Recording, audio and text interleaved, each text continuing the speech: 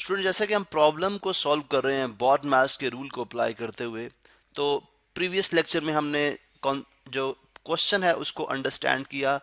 और कुछ उस पे जो बुनियादी वर्किंग है हमने वो की। ठीक है,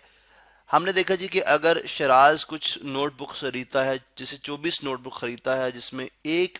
नोटबुक की प्राइस 12.45 रुपीज़ है। इसी तरह से लेड पेंसिल खरीदता है 48 जिसमें एक लेड पेंसिल की प्राइस 3.25 रुपीज़ है, और बाल पॉइंट पेन खरीदता है जिसमें 25 जिसमें एक बाल पेन पॉइंट की प्राइस 4.15 रुपीज़ है। अगर इन सब को मल्टीप्लाई करें और ऐड करें तो ये वो पैसे हैं जितने की उसने स्टेशनरी खरीदी है। ठीक है, मैं अगर इन सब को ऐड कर दूं तो ऐड करने के लिए 298.80 इस तरह से, उसके बाद 156.00 और उसके बाद 103.75। अगर इन सब को ऐड करें तो 5 + 0 + 0 5, 15 यानी 8 + 7 15, 5 यहाँ पे 1 कैरी, 8 + 1 9 + 3 12 + 6 18, 8 लग गया यहाँ पे। ठीक है, और उसके बाद यहाँ पे पॉइंट आ गया, यहाँ पे पॉइंट आया, और उसके बाद हम देखते हैं जी कि 9 + 1 10 + 3 12 2 लग गया यहाँ पे। सॉरी ये 5 है, 9 + 1 10 + 5 15, 5 लग गया और 1 कैरी। ठीक है, तो ये बन जाएगा 2 + 1 3 4 5, तो ये बनता है 558.55 रुपीज़, 558.55 रुपीज़। ठीक है, अब इतने की उसने टोटल शॉपिंग की है, इसका मतलब है जो उसको रिमेनिंग अमाउंट मिलेगी, चूंकि उसने टोटल पैसे जो दिए हैं 1000 है, तो 1000 में से ₹1000 में से अगर हम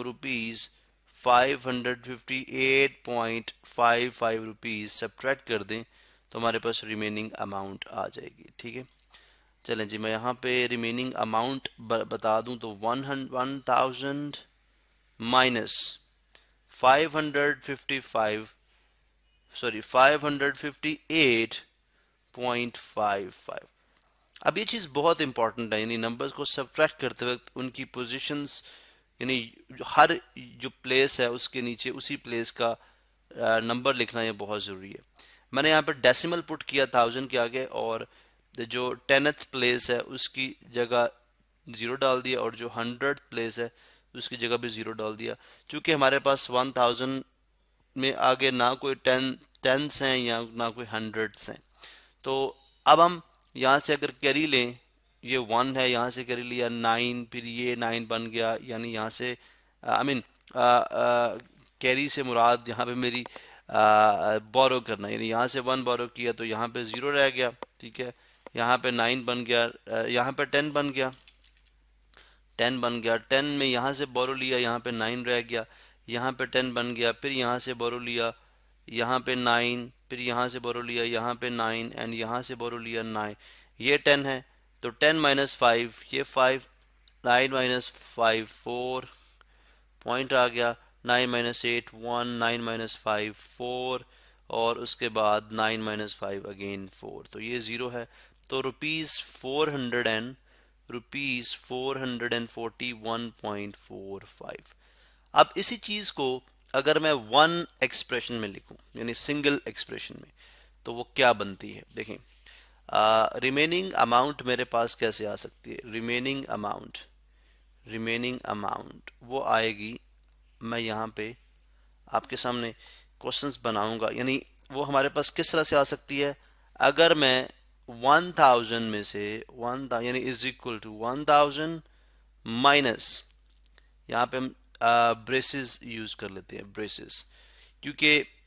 जो नोटबुक की प्राइस है यानी 24 मल्टीप्लाइड बाय 12.45, ये भी पैरेंथेसिस में लिखें, क्योंकि इससे हमारे पास टोटल नोटबुक की प्राइस आएगी। इसमें हम ऐड करेंगे लेड पेंसिल्स की प्राइस, अगेन पैरेंथेसिस में 48 मल्टीप्लाई बाय 3.25, और इसमें अगेन मैं ऐड करूंगा प्राइस ऑफ बॉल पेन जो कि कितनी है 25 मल्टीप्लाई बाय 4.15, ये भी क्लोज, और यहाँ पे ब्रेसेस भी क्लोज कर दें। अब सबसे पहले पैरेंथेसिस सॉल्व होगी,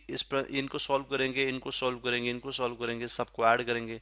1000 में से सब्ट्रैक्ट कराएंगे तो रिमेनिंग अमाउंट आ जाएगी। तो अब देखें वन सिंगल, यानी अगर हम बॉड मैथ्स का रूल यूज़ करें तो उसके मुताबिक हम वन जो है एक्सप्रेशन के थ्रू भी ये सारा क्वेश्चन सॉल्व कर सकते हैं।